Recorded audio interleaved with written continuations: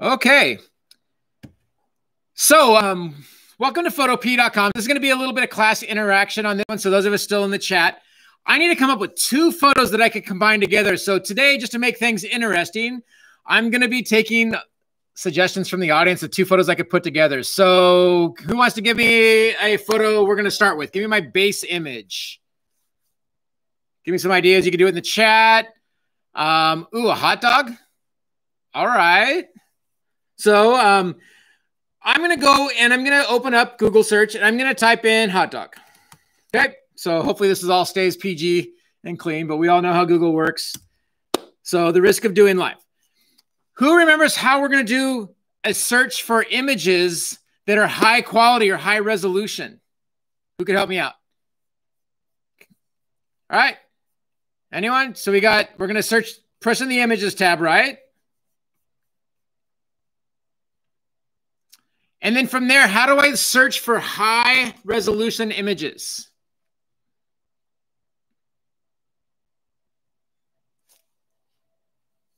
Anyone help me? We're going to go to, I see tools in there, right? Alex said tools. We're going to click the tools button. Okay. And we're going to go to size, right? We could go large. Now, there's a better way to do this. It's actually not in the tools button, but this is one way to get large images. I want to go bigger than just plain old large. This is still going to give me a lot of pictures to choose from, and some of them are not going to be that high resolution. I'm actually going to go to the settings, and I'm going to click advanced search. When I do that, I could narrow these searches down for image size. So if I click here where it says image size, I could actually pull down, and I want to say, let's go at least 2 megapixels. So when I do that, it's going to get rid of all the low resolution images on the internet, and it's going to find anything with 2 million pixels or more. So we know there's going to be decent quality on that. So let's go ahead and find a hot dog image that looks kind of cool. Any suggestions, audience? Make my life more difficult or good? How about this one here? Does that work? Is that boring and easy? All right. No feedback. So I saw Brendan shake his head a little bit. So I'm going to go ahead and click on this one. And I'm going to go ahead and just copy it. So I'm just going to right click and copy this image. And actually, you know what? With Chromebooks, can you guys, with Photopea, I'm trying to remember now. I'm going to go ahead and save this image share. I'm going to go ahead and save it into onto my desktop.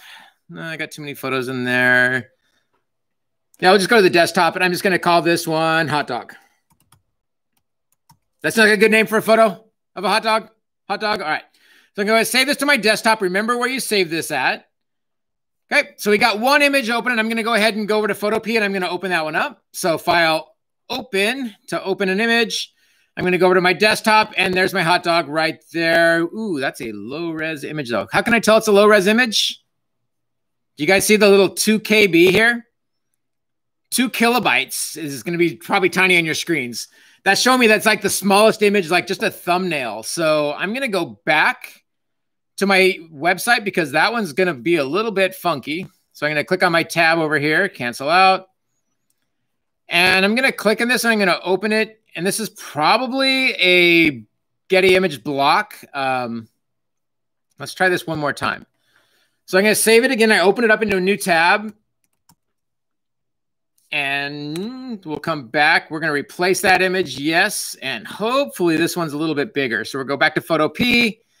And I'm going to Control O for the real G's in here. That's still looking pretty low res. Let's open this up and see how bad it is. Okay. Actually doesn't look bad. Pretty good. Okay. So now how are we going to combine this image with another one? So I need another audience suggestion. Replace arms with the hot dog. Somebody flexing, replace the arms with the hot dog. All right. So whose arms? The Rock? That one sounds really hard. This might be too advanced for us. Okay. We'll try it. Let's see how this works. Can you smell what The Rock is cooking? That was the worst impersonation ever, so don't judge me on that one. Okay, so I want to find something that's going to kind of work with the the image of the hot dog. How about first we're going to go find some high-res stuff though, right? So settings, where else are we going? What's my option for finding high-resolution images in here? Waiting for someone. Anyone? Bueller? Anyone? Brendan, yeah, come on. Bring it. Other than the advanced search? Advanced search, thank you. All right. Oh, okay. Perfect. And then I'm going to come down to 2 megapixels. And I'm going to hit advanced search. So we could find some images that might work. So any suggestions on which one of these would make good hot dog arms? Probably something where we could see his whole arms, right? Maybe the Baywatch one? This one here? All right, I'm down. Okay, I'm just going to go ahead and copy this one because I already have the other one open. Actually, you know what? This is probably going to be the base image. I probably should work with this one first. So I'm going to go ahead and save this image as. And we're going to throw it back into there. So we got it titled The Rock. That's perfect. Coming back to Photo P, and I'm going to open up The Rock. So, okay, we got my image, right? So I have 2 image tabs open, if you notice. So you're going to see here, it says the hot dog is image tab 1, and the rock is image tab 2. So I'm going to go ahead and take my hot dog image, and I'm going to drag it over to the rock. There's a couple ways I could do this. I can click my move tool so you guys can see the move tool here. I'm going to click and I'm going to drag that image and I'm going to drag it up to the tab that says the rock, and I'm not going to let go yet. And then I'm going to bring it down. All right. And then I'm going to let go. So when I do that, I'm going to end up with a separate layer over here with my hot dog. So here's my hot dog layer, right? And here's my background layer, which is the rock. Okay. While I'm there, do you guys notice how like my cursor changed to these curved lines? Can you guys see that? So on the curved lines, that means I could rotate this. So if I want to get the hot dog into arm shape, we could do that pretty easily. So I'm going to go ahead and bring it into here. Now, that looks like it lines up pretty well. So we're getting close, right? Here's a couple tricks. If I wanted to do a better job of lining this one up, I could come over to the background, this hot dog layer, and I probably want to rename this layer. So let's go ahead, and this gets really important if you're, oh, it's different in here. Never mind. I forgot how to do that in Photo P. It's a little bit different in Photoshop. So I could reduce the opacity of this. So opacity is how see-through this layer is. So I'm going to go ahead and just make this layer a little bit transparent so I could kind of see his arms better. And then I could move this around so you guys could see that it's kind of a little bit more transparent. Probably want to give this maybe a little bit more twist, just like that. Okay, so we have my hot dog that's lined up. Let's just say I want to make a second hot dog to organize this one, right? There's a couple of ways I could do this. I'm going to go ahead and hit the plus, the check mark to go ahead and set that change in here. I'm going to bring my opacity back to 100%. And then I'm going to right click on that layer and I'm going to duplicate it. So now I'm going to have 2 hot dog layers. So when I click duplicate, now I have 2 hot dogs. And the same thing, I could bring this one over. Okay. I could reduce the opacity a little bit to kind of give me that see-throughness. Sorry, I drug it out over the way. And we could bring that in, once again, kind of rotate that one up. Bring back the opacity so I can see it 100%. Okay, so we're doing pretty good, right? Looking okay? So the rock with hot dog arms. I'm going to go ahead and keep working on this same image. And I'm going to go ahead and come down into my different tools. So in the 4th tool down, you guys are going to see a couple of selections here. So we have the quick selection tool, which works pretty darn well. And we also have the magic wand. Let's go ahead and start with the magic wand today. So the magic wand is a selection tool that chooses pixels of a light color. So I'm going to go ahead and zoom in a little bit so I could kind of change, and I can see what be a little bit more selective. And using the magic wand, I'm going to go ahead and click on the blue. So once I click on the blue, it theoretically should select anything that's blue in here. This one actually grabbed quite a bit here. So this is really good. Okay. So who can explain what tolerance is? tolerance? Who's in the chat can tell me what tolerance is? Tolerance in the word, like if we had to use this word on an essay, like Mr. Oliver, he doesn't show very much tolerance to his students. What does that mean?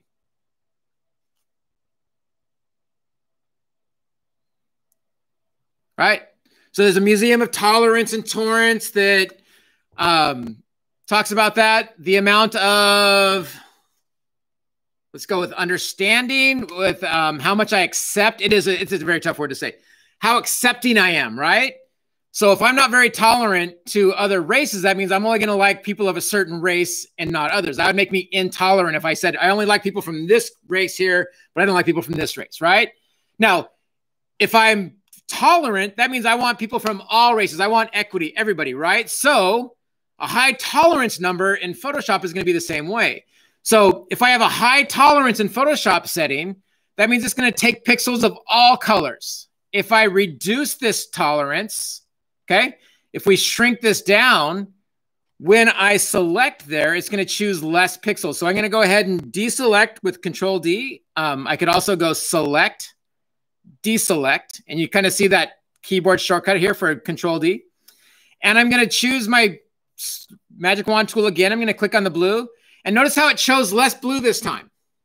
It didn't get all of it because my tolerance was a little too low. So I'm going to go ahead and take my tolerance up a little bit more. Click on the 32, and that should be pretty good on my tolerance, right? I'm going to hit the delete key or the backspace key, and I'm going to deselect. And so we got rid of the blue pretty well, right? Not perfect. We might have to do some cleanup in it. I could do the same thing. So same with the magic wand. I'm going to go ahead and click the white, and I'm going to zoom in. Oop. Control Z because I didn't want that. I'm going to zoom in a little bit and just make sure that I didn't get too much of that hot dog bun. And I'm going to hit delete. So now, okay, looking pretty good, right? We're getting a little bit closer to this one. So I could move this around. I'm going to go ahead and Control D. I could move this around. Do you guys see that little like effect that we have here, that little line? Can you guys see the little outline around here that it missed a little bit? So I'm going to zoom back out a little bit. And I'm going to take my eraser brush. So if you scroll down here, you're going to see the eraser tool. Now, the eraser tool is exactly what it sounds like. It's going to erase whatever is selected or whatever we kind of paint over. So in here, you're going to notice we have a brush edge. So right now, I've got a brush that's 15 pixels wide. And can you guys see how small that is on your screen? It's a pretty small brush. I could make that brush bigger here. So if I want to include quite a bit of this, I could make my brush bigger. And I'm just going to simply draw over that extra line that we had from that outline. So I'm going to kind of clean it up in that regard. So we got our hot dog, right? Looking a little bit better? Okay. So I'm going to go ahead and, does anyone remember how to transform? We're kind of going back a few weeks. How to like rescale something? Edit, transform, and then scale is one way to do it. We could also just hit Control T. And I want to make this a little bit bigger because one, Rock's got some pretty fabulous arms, but mostly I just want to like resize this so that it's just fits up a little bit better. I'm going to hit OK. I could also Control T this. Oops.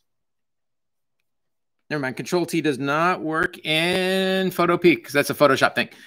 I would have to go edit, transform, rotate if I want to like move this a little bit.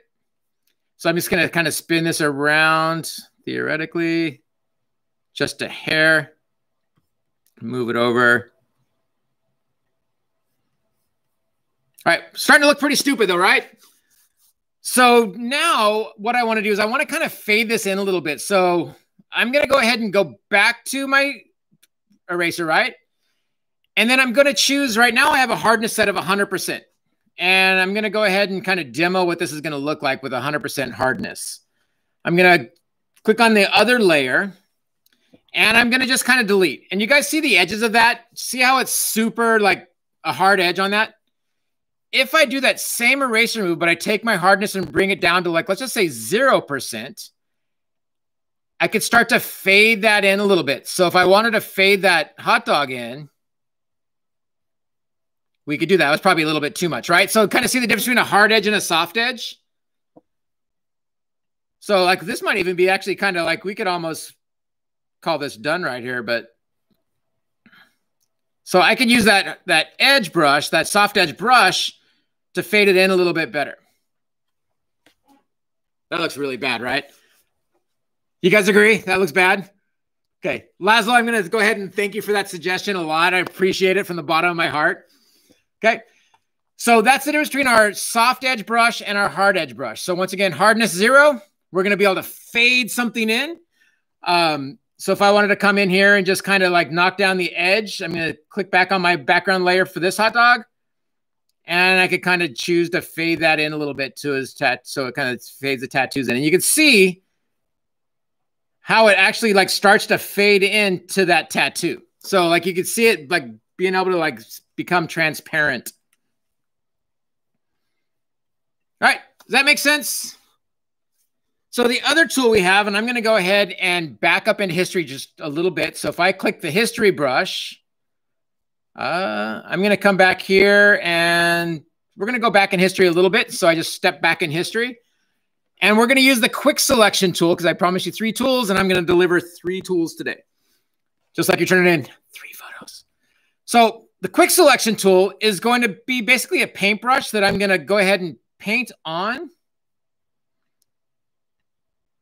And why is this one not working well? Oh, I have something selected on my other one. So I'm going to go ahead and Control D to get rid of that. And that is not working. All right, we're not going to use the quick selection brush today. So I'm teaching you 2 tools today because this one's not working. So let me try this one more time. Quick selection tool. Yeah, for some reason. Oh, I know why. Because I was using the wrong tool, the wrong layer. Had to go back to the first one.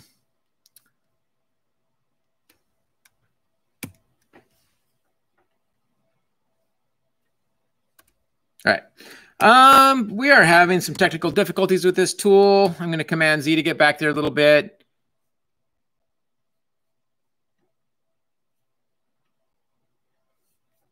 Sorry about the challenge here. Quick selection tool. Going to deselect. Yeah, for some reason, this one's not working so well. This one works a lot better in Photoshop. So if anybody wants a demo on that tool later in Photoshop, I could do that. It's not going to work well, and I don't want to confuse. So I'm going to go ahead and cancel that. Okay, so combining 2 photos. Anything else I could add to this photo? Oh, I have an idea. Let's go ahead and open my photos. This is going to be awesome. All right, I'm going to drag this on over. Let's see if I can make this one look good. We're going to grab Mr. Oliver, and we're going to put his head on the rock's body because that looks good. So I'm going to drag it over, right? I'm not going to let go. I'm going to set it down. All right, this is already looking really good. I'm already happy with where we're going. Okay, so next I want to do, right, I want to go ahead and resize this one. So making sure I have the Mr. Oliver layer set. I'm going to hit Edit, Transform, Scale. Ooh, and I still have my, hang on. Challenge number 2 today.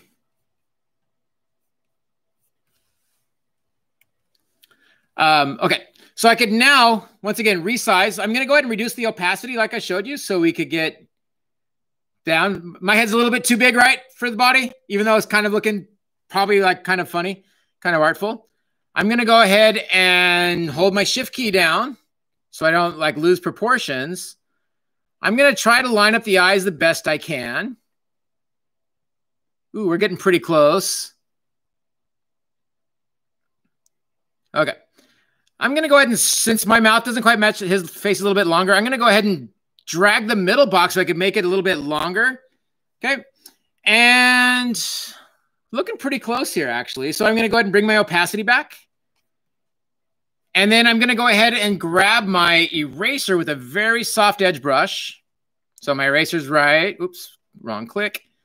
I'm going to make sure that my brush is set to very soft. I want to go 0% hardness.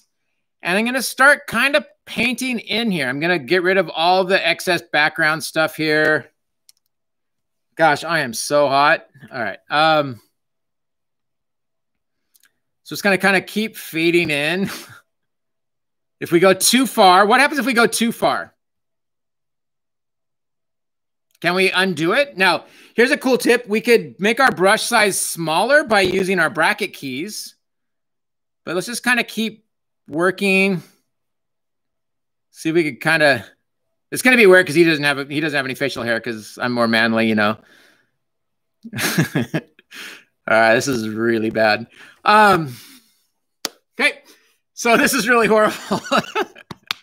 I'm cracking up. I could also reduce the opacity of this layer when I'm done if I want to like kind of give some of the skin effects, but yeah, maybe not. You know what? That's an art piece right there. I could turn that in, and Mr. Oliver's giving me 100% for the A. So that is how we combine photos in Photoshop. God, that's horrible. Okay. All right. I'm going to go ahead and save now. So once again, we're going to save as a PSD in Photopea, and Photoshop is just save as. And then I'm going to need to rename this, right? So in Photopea, we can't rename it right there. You're going to rename it. Still laughing at myself. Last name, first name, and then combine photos. So that'll be how we name it. You're turning in 3 photos today, right?